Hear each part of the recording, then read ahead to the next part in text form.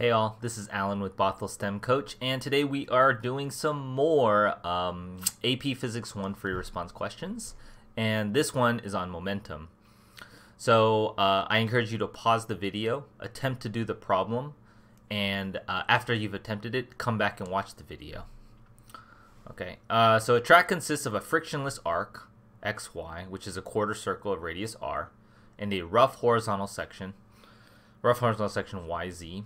Block A of mass M is released from rest at point X, slides down the curved section of the track, and collides instantaneously and inelastically with an identical block B at point Y. The two blocks move together to the right, sliding past point P, which is a distance L from point Y. The coefficient of kinetic friction between the blocks and the horizontal part of the track is mu. Express your answers in terms of M, L, mu, R, and G. Determine the speed of block A just before it hits block B. So this block I let go, it slides down with no friction. So the way you always do these kinds of things is it has all potential energy up here. Like the total energy up here is mgh. Well, what is its height above the ground here is let's see, this is r, it's r, right? So that's m times g times r, right? The height, this height here is r, the radius of the circle, right? Because it's a circle, so the distance here to r and distance here to here is r.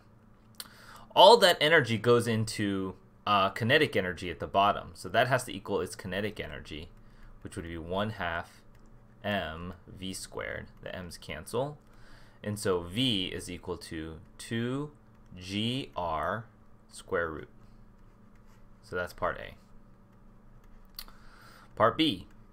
Determine the speed of the combined blocks immediately after the collision. Okay, so now it collides and momentum is conserved, right? So the momentum right before it hits is mv, and that's big M. What's its velocity? We just solved it, square root of 2gr. Now this momentum has to equal its momentum after it collides. When they collide, they're stuck together. So I have 2m times the v after. So the m's cancel again. So v is equal to square root of 2gr divided by 2.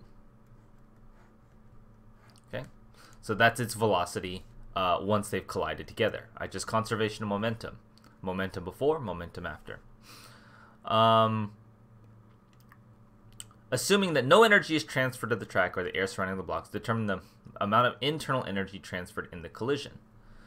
So we need to compare the energy before and after. Right before, the energy is all kinetic energy from the block A moving, right? So it's 1/2 block A's mass is m times its v squared, which was square root of 2gr squared.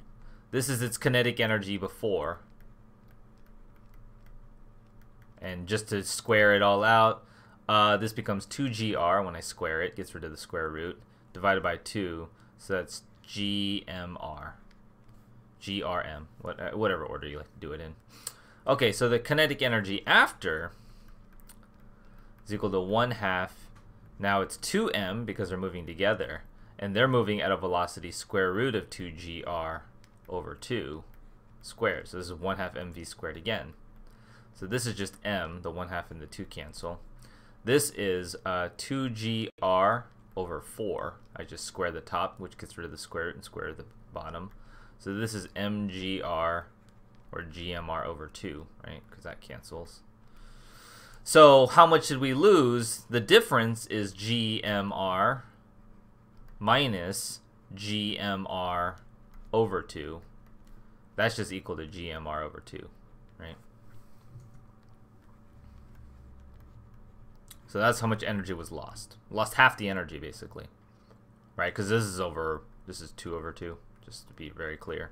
2 over 2, 2 minus that is 1, so it's 1 gmr over 2.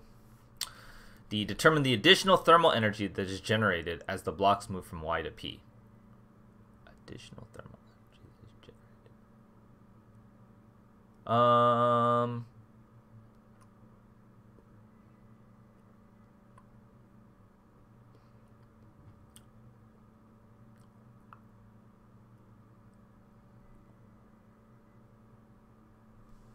So we kind of have to...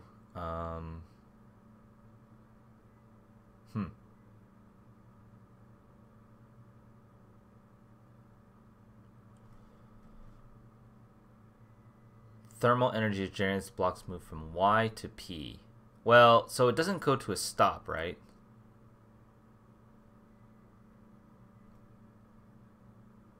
Oh, okay. So there's a couple ways you want to think about it, right? The friction is applying a force here.